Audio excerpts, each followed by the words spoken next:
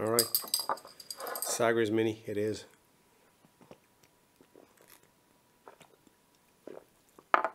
It's a hot one tonight. I decided to shoot with the Panasonic GH5 Voigtlander 17.5 0.95 lens, just in case you're interested. Lie. There's another source there, there's the ticking clock. I was writing my book yesterday. I'm writing a book, but it's from as early as I can remember till I left Ireland to come to Portugal, and then the second book's going to be from Portugal to now, because there's a book in Portugal, but the first one was kind of like about the kind of lessons I'd learned.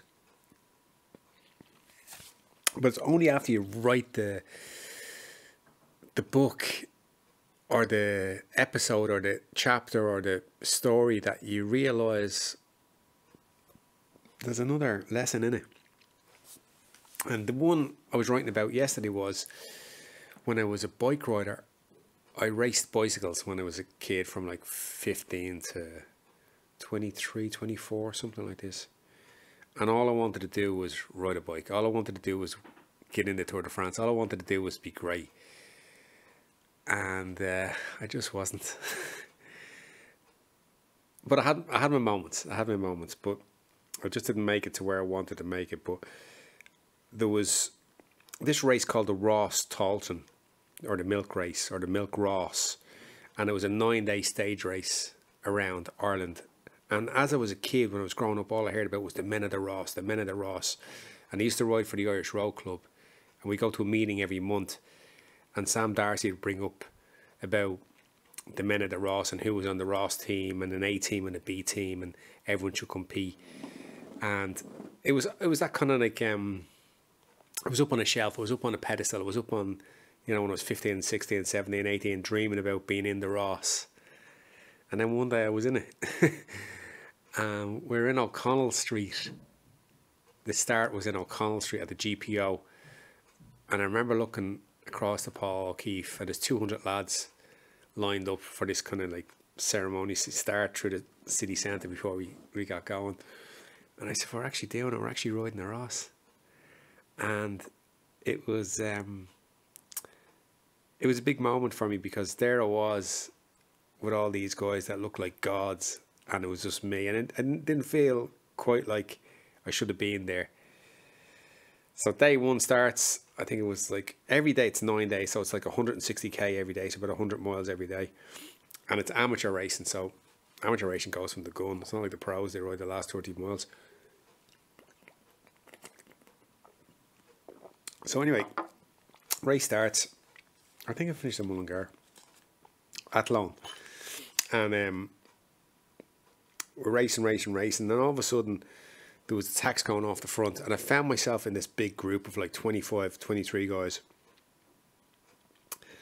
And all the heads were in the group, and I was in the group, and the whole French team were there. Like these 4 French dudes, all immaculate bikes. They had like a roadmap of veins on their calves. You knew they were good, and just classy looking bike riders. The way they just, when you get to a certain level of any sport, you can see the classiness in the fine detail, whereas at the start you just can't recognize it. It all looks like the same, whereas the way they handle the bikes, the way they sat on the bikes, the way they pedaled, they just oozed of class. And I was flying. Everything was easy. Every pedal stroke was easy. And I remember we got the first time check. It was like 2.5 minutes ahead. And then it was 3 minutes. Then it was 4 minutes. It was 4.5 minutes. And John Sheen was there. And John says to me, this is the move. And that just means this is the move that stays away. In cycling, you've got like all these moves that keep going, and people try and get away from the bunch and try and win. Because it's easier to win in a small group than it is in 200, unless you're a fast finisher, which I was never. And the thing about a breakaway is, a break is either works or it doesn't work. Either people look around, see who's in the group, and they think, okay, there's some good guys here. We can all work together, which means you do a turn on the front and you ride through, and then the next guy comes through, and the next guy comes through. So you're all taking a turn at the front to break the wind, because it's like 30 to 30, 35, 40% easier when you're sitting in behind somebody, or sitting in behind 2 or 3 people. It gets easier. So everyone does a bit at the front, and everyone has this kind of like alliance that goes on, even though you're not on the same team.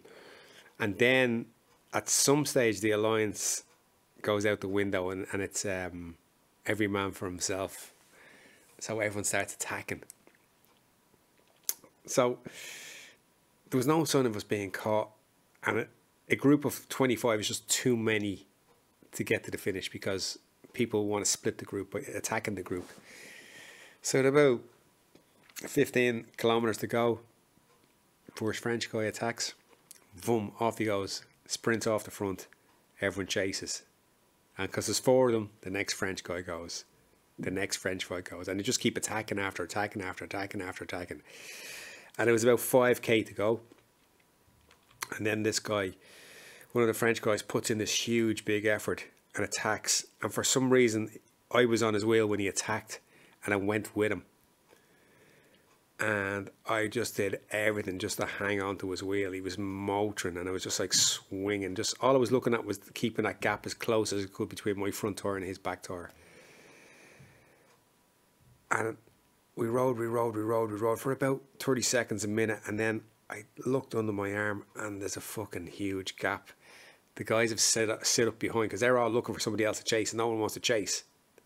And all of a sudden the gap opens, because we're going 15 kilometers an hour quicker than they are. And I'm thinking, fucking hell, it's like 2 kilometers to go, and I'm with the guy that's gonna win the stage. One of us is gonna win the stage. And I was like, fucking hell, man, I'm gonna get at least second. You know, he's shouting at me to come through, so I'll go through. He comes through again. I'm going to be, because on the first day, you know, whoever wins gets the yellow jersey. Whoever gets second gets the green jersey. And for me, just being in the race was just overwhelming. And all of a sudden, with 1 kilometer to go, I'm in a chance of winning the fucking stage, being in the yellow jersey. And I just had this like overwhelming, I don't know what the fuck it was. But when I was writing it, I kind of realised what it was. Coming into the finish, we went in through this tunnel. There was a left-hand turn under a railway bridge, and I was wearing dark sunglasses. And as we went down, I couldn't see anything. And as I looked up, he went left, and I missed the left, and I hit the footpath and hit the wall, and crashed. And by the time I got back up on the bike, the rest of the remnants of the brake had already caught me, and I kind of limped into the finish. And I remember just like crying. I think it's the first and only time I physically shed tears in a bike race, because I just thought I'd fucking blow, like at least second. All I had to do was just fucking hang on to his wheel, and I couldn't even fucking do that.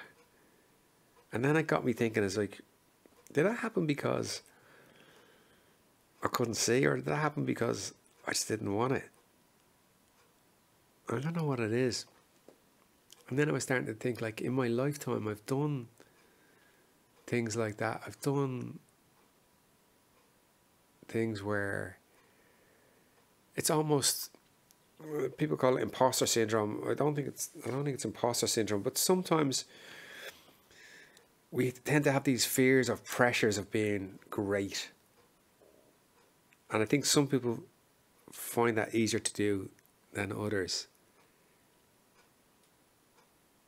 So if I'd have got at least second, right? Say I had fucking won the stage, I would have been in yellow, stood up on the podium, and all of a sudden I'm this guy in yellow, leader of the Ross Tolton, the men of the fucking Ross, the race I dreamed of, and all of a sudden I'm there. And the pressure of that to be on my shoulders. I remember Anderson Silva losing. Anderson Silva was this MMA fighter, and he was probably one of the best guys ever. But he won the belt, and he had the belt, defended the belt, and then when he lost it, he said it was such a relief to lose the belt. He said it was just like so much pressure on him that just to get it off him felt so much better than having it on him. And I think just writing that the other day made me think of all the incidents where that actually happened in sport, but also in personal life, where being overwhelmed by the magnitude of a situation or a person or someone that you can't believe that they're into you, or they can't believe that they love you, or you can't believe that they think so much about you, because you look at them and think, fuck me, like they could have anybody. Why would they choose me? Why would they choose me? And I think throughout my life I've had that, where it's almost like too much. It's easier to set forward to everything rather than to take it on board and realise actually you're better than you fucking think you are. That's one thing I always admired about, like, all your friends have something that you want, and they have something that they want. You have something that they want, and there's an exchange there. Like, I like the way he takes off his glove when he shakes his hand. I like the way they steer a car. I like the way they greet everybody with a smile, not just a hello without a smile. I like the way they cook the food. I like the way they walk. I like the way they move through space and time. Everyone's got these things where you look at and you think, fuck, I want to be more like that. And they have something that they see in you that you don't really see. Like, I stuck a profile picture up on Instagram the other day, and the amount of people, more people than ever, have messaged me saying, I really like your profile picture, than any other picture I've ever put up. And I don't see it. I don't see what that is. Maybe it's something that I hide behind a mask sometimes and it's there, but I don't see it.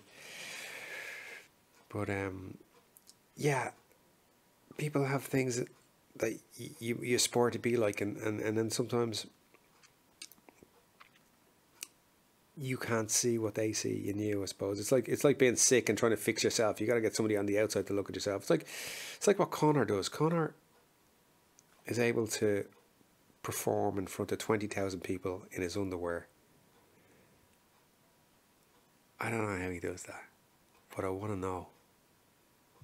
Could be all sorts of shit going on in the background, and there always is, that people don't know, because everybody's got the solution to the question they don't understand. Everyone's always going to say, if you put more salt in your diet, if you stood up in between rounds, if you only kept your hands up higher. But you don't know what's going on. But everyone has the solution to the question that they don't understand. Another thing I was thinking of today was my friend Roger, White Roger. There was White Roger and Black Roger. Met them back in my raving days in the mid-90s. And White Roger was white and Black Roger was black. So they just fitted into the names nicely. But Roger was from Belfast, is from Belfast. But deep thinking guy, well-read guy, always coming up with great things. And he had this great one, which is he's willing to believe everything he knows is wrong. And I thought, that's a good place to be. That's a good place to aspire to be, like. And then I was out on the bike today, and I just thought, no, that's not for me. Because there's certain things that I believe are true, and I'm not willing to think otherwise.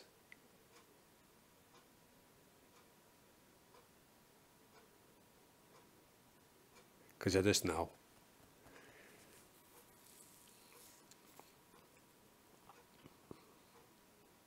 But I like the concept, because it just makes you less dogmatic in your beliefs, less kind of like stuck with the, I'm a Man United guy, I'm a Mac guy, I'm a Sagres Mini kind of guy. I'm not sponsored by these, but if you want to send me something, you can. I am running out of beads though. Third set. First one just opened on me when I was just lying down. Just opened. And then 2 days ago, the other ones snapped when I was putting them on. And these ones, I haven't put any mantras on them. So I'm just going to double down on the mantras. So yeah, it's an interesting one today. And I would recommend that you write a book. I mean, I'm just rabbiting or parroting on from Joe Hoey, which is write the book. Don't have to publish it, but you got to write it, handwritten, on paper, A4 thing, because you forget how you got to where you are until you start writing. And like today or yesterday, when I started writing about that loss, for me, it was just, at the time, it was just like just wearing dark glasses. But now when I think back, and all the times that's happened in my life, whether it's sporting or whether it's personal, where I've had everything just there in the palm of my fucking hand and I just set fire to it. I still don't know what it is. Maybe it's the pressure of carrying it, or maybe it's the fact that you don't think you're good enough, or a mixture of both. Wherever it is, I'm going to think about it for the next few days and learn the lesson from it.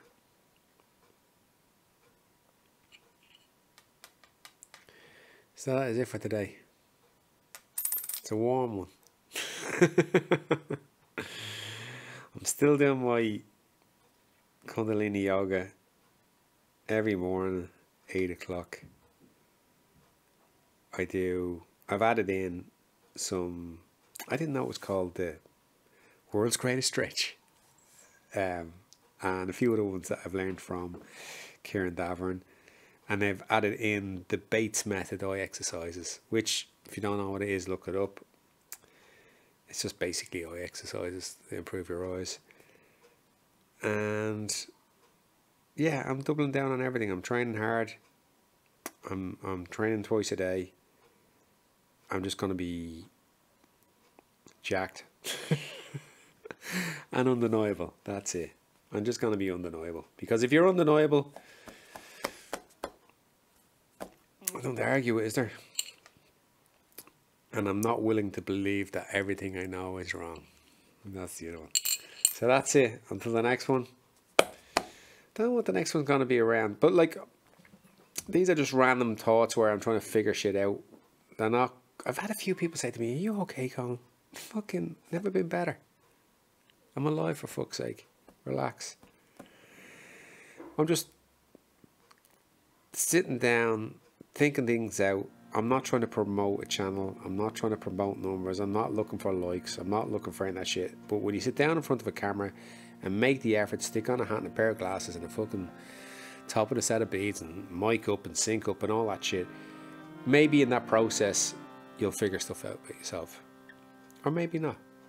But I like doing it. It's a nice way to finish off an evening. But it's also, like I say, I'm not looking for views or likes or any of that shit. Or I'm just doing it for myself and maybe one other person. No, I'm just doing it for both of us. That's it. That's me and you. Ching ching. Anyway, till the next one. We are all one. Hare Krishna.